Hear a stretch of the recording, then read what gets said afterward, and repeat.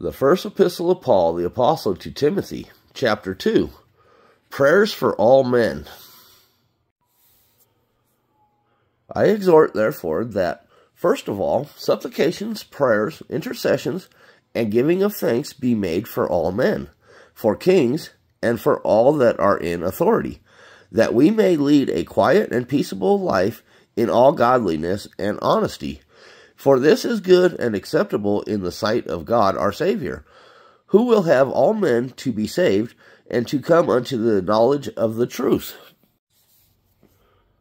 For there is one God, and one mediator between God and men, the man Christ Jesus, who gave himself a ransom for all, to be testified in due time. Whereunto I am ordained a preacher and an apostle. I speak the truth in Christ, and lie not. A teacher of the Gentiles in faith and verity. I will therefore that men pray everywhere, lifting up holy hands without wrath and doubting. Women's adornment and behavior. In like manner, also, that women adorn themselves in modest apparel, with shamefacedness and sobriety, not with broidered hair, or gold, or pearls, or costly array, but which becometh women professing godliness with good works, let the woman learn in silence with all subjection.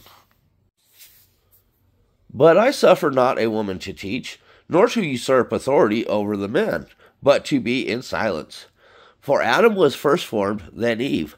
And Adam was not deceived, but the woman being deceived was in the transgression. Notwithstanding, she shall be saved in childbearing, if they continue in faith and charity and holiness with sobriety.